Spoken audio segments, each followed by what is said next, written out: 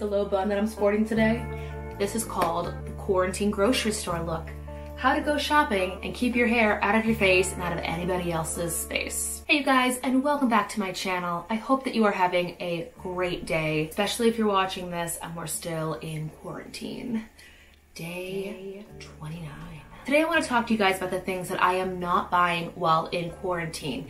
I do know that there are a lot of families going through unemployment, facing hard times, financial challenges, so I figured if there's anything to talk about right now, it's the things to consider cutting from your budget if at all possible. If you are new to my channel, hi, welcome. My name is Kristen. I do videos each and every week about the life of a teacher, finance, lifestyle, budget, vlogs, travel, everything in between. Be sure to click that little red subscription button and the bell down below to be updated on each and every future video. But first and foremost, before we talk about this, I want to make the disclaimer that I am very well aware once again of just how lucky I am that I'm still employed and my husband is still employed. I know that can change on the daily, and I know so many families once again are going through much harder times than my own. So I just want to make it known before we have this discussion that I'm aware of how lucky I am. This is not a comparison to anyone else's family, lifestyle, budget at all. Just an open conversation of the things that I am not purchasing while we are in quarantine. While we are having that talk, let me know down below what things you and your family have decided you can do without during this time. I want to make it more of a conversation down there, and I will be sure to answer each and every comment, so let me know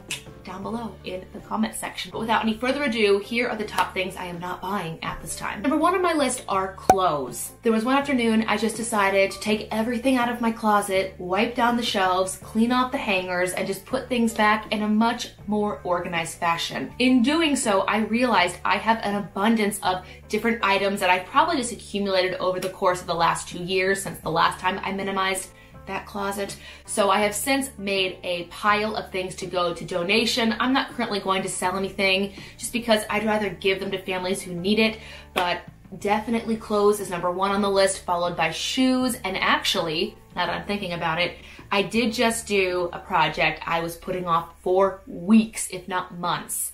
Since getting married, Christopher and I have accumulated 2 adult households into one home. And one of the biggest things we've kind of put off is our Tupperware collections. I had a bunch, he had a bunch, and we got a bunch as wedding gifts. So finally, I took an entire afternoon, I took everything out, found matching lids, chose the pieces we would keep, organized them in a drawer. I have 3 bags. 3 bags of Tupperware to be donated, along with all of the clothes, a few pair of shoes, and honestly it feels more good just to minimize. And if you're stuck in your home and you have abundance of things that you don't need or you would just do better without, and you know they would help someone else out, just donate your clothes. It doesn't hurt anyone, and it really makes your closet look a lot nicer. That was a really long number one that did not just stick to clothes. What's gonna happen in this video? Number 2 on my list of things not to buy in quarantine is anything from Amazon or Target. And I put an asterisk on this one. I will only buy things on Amazon if it is a dire need. For example, there's no toilet paper anywhere in the vicinity of Columbus, Ohio on any given day. We are currently doing fine now, but if this continues and I have to order it, that is the only exception.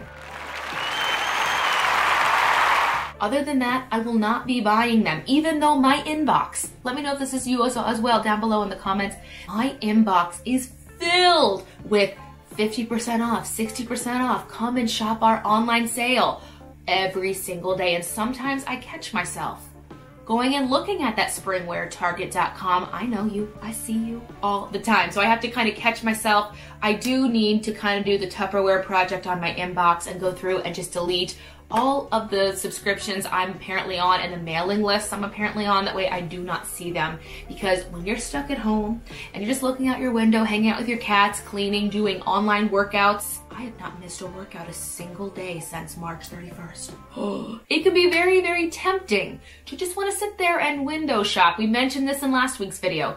Just window shop, look around, see what's on sale. If you are someone that likes to do that and you're not willing to give that up, I recommend just leaving your finds in the cart online and letting them sit there for like a week, maybe a month or more. That way you know you really want them and it's not an impulse purchase. But for me, I just cleaned out my closet and my kitchen. Like, there really is nothing that I need. I have been practicing a lot of gratitude each and every day, filling out the 5-minute journal, realizing how lucky I am. And the more you realize how lucky you are and how much you have, it really makes you kind of aware or have a better sense of the fact that you don't need as much. So minimalism, I'm so happy you're back. Number 3 is ordering from food delivery services. Now, I don't want anyone to kill me in the comments. I know that restaurants are hurting. I know that service and industry and retail personnel and employees are hurting. I get that. But for right now, I am cooking a majority of my food just so I can be quarantined in my house.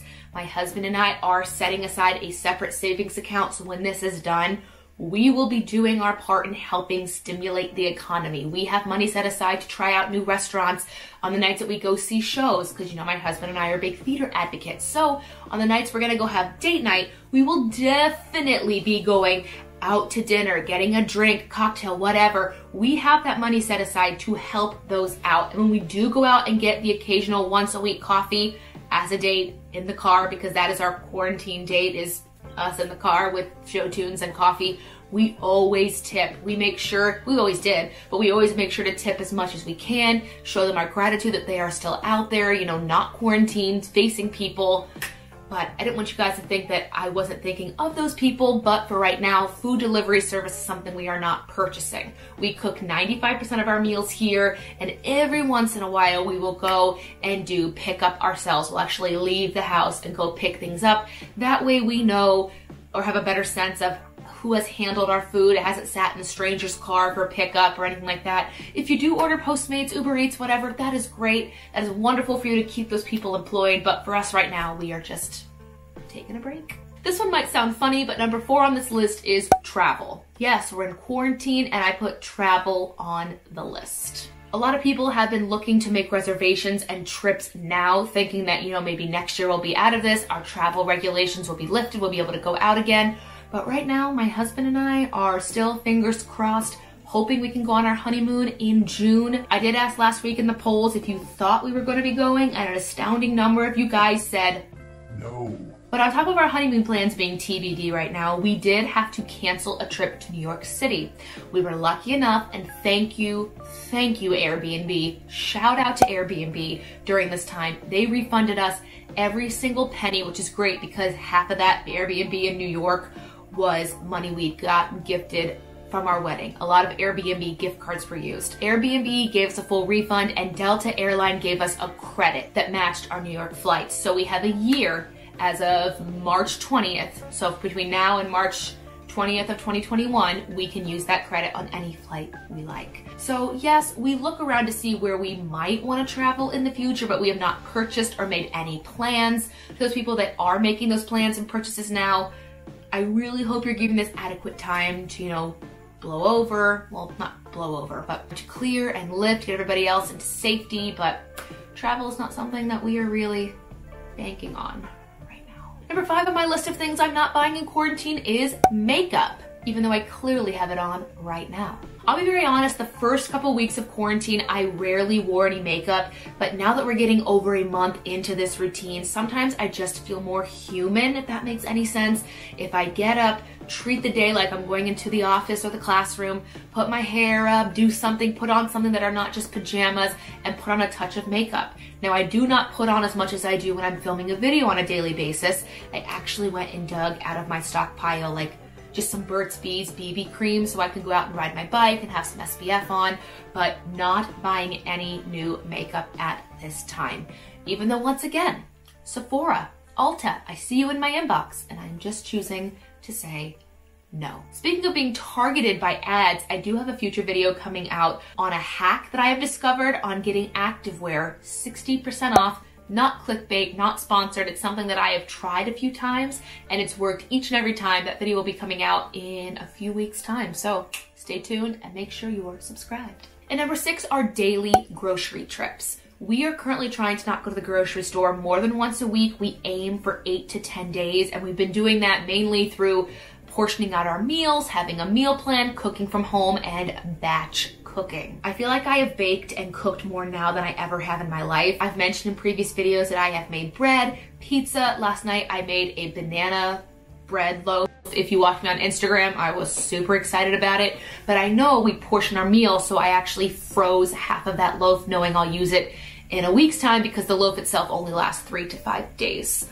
So grocery trips, keeping them as sparse as possible, which is really tough right now because I want to bike to the grocery store. Like during my daily exercise, one of the things I like to do to get out of the house is to just bike. Like 2 miles down the street is a grocery store. And now I do bike out there, but then I just turn right back around and go back. It's tempting to want to go to the store more, especially when you have time to cook, but I try to just think of all the people who might not be able to go to the store more than a couple times a month and who might not have that item in stock when they go. Either way, bottom line, grocery trips, not on the daily, and at the very most, weekly. Again, we're aiming for 8 to 10 days over here in this house. But that is it. Those are the top things I am not buying while currently in quarantine. I did, however, make a list with my husband on the things we will be purchasing when we are allowed out of this house, when we're allowed to be around people again, basically when life gets to go back to normal, whenever that is. The top things we have decided we'll be purchasing when all this is done are nights out at small business restaurants. This girl voted for hair salons, and I will definitely be getting a fresh manicure when this is over.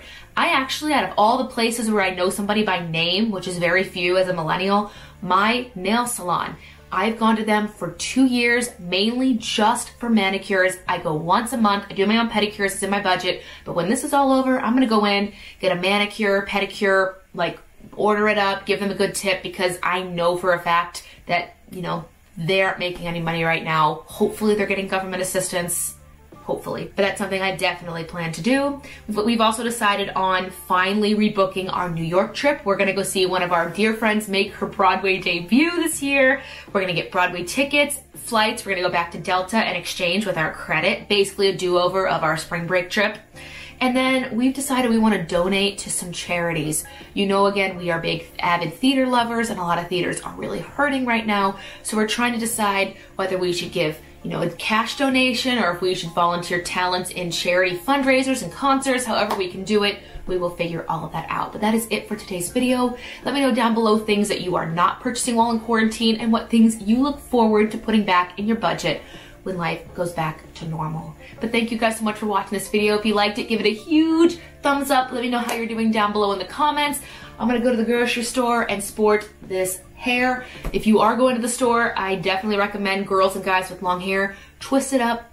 It's not a safety regulation that I've read. I just know when it's twisted up, it's less likely to touch other people, get in their space. Kind of like how doctors and surgeons pull their hair up before they go into surgery. Kind of treat it like that. Anyway, you guys, stay safe, wash your hands, be kind to people, and I'll see you in the next video.